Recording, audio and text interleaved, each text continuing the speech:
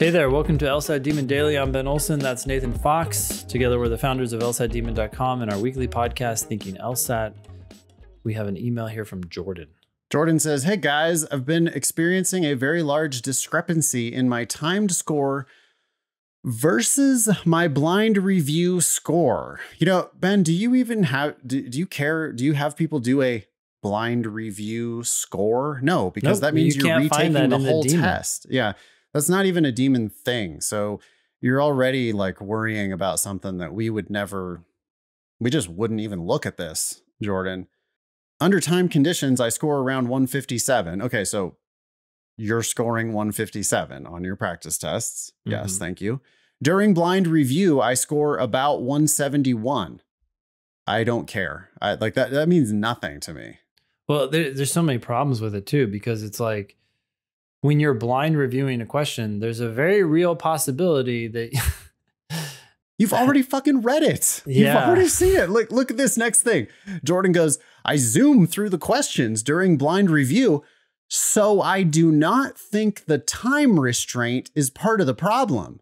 It's the pressure and anxiety that comes with the clock that's giving me problems. No, you're already what? Fluent in the ideas that were expressed to you. What are you talking about? You've already read those questions. It's easier to read something that you have already previously read. Absolutely.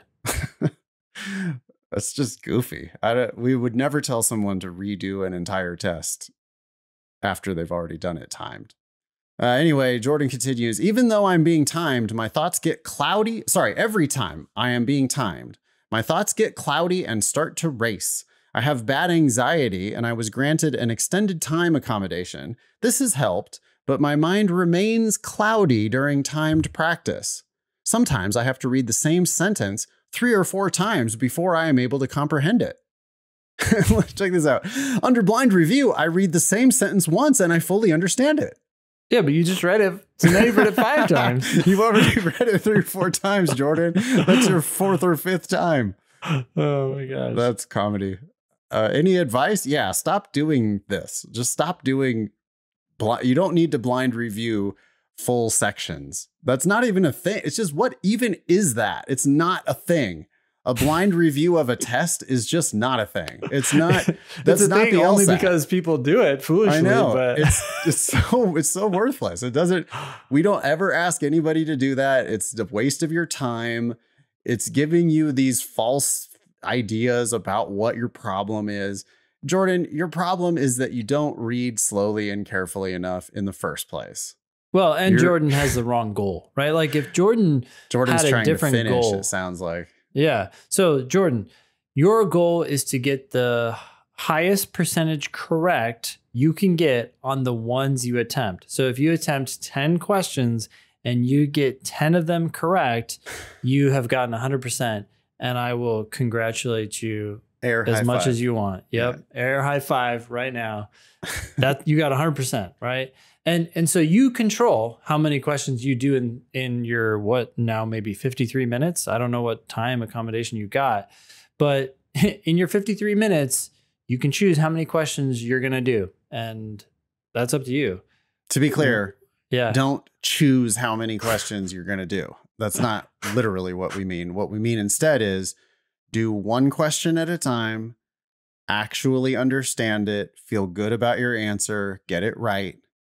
Then do another one and just calmly continue with that same process until time is up. So do not try to finish the section. Do not have a goal of how many questions you're going to attempt.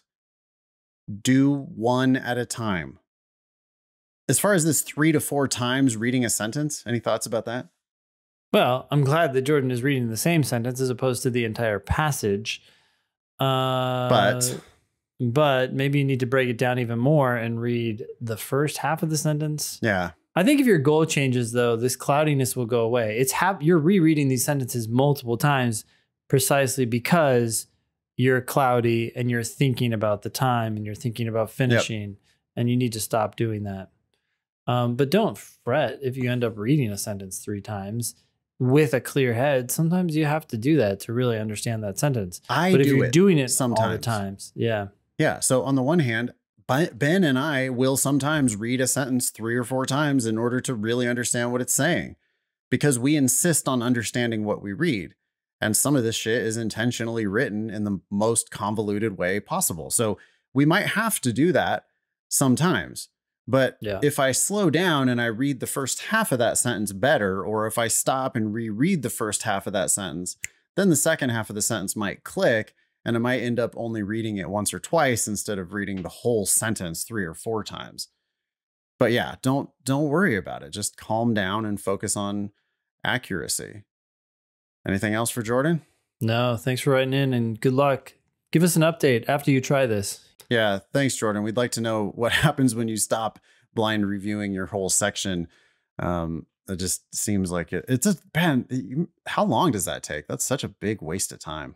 Oh, well, he's breezing through it. So he's breezing through it because he already did it. Yeah. Email daily@lsatdemon.com if you'd like to ask us a question or share some LSAT or law school admissions news. Thanks for listening.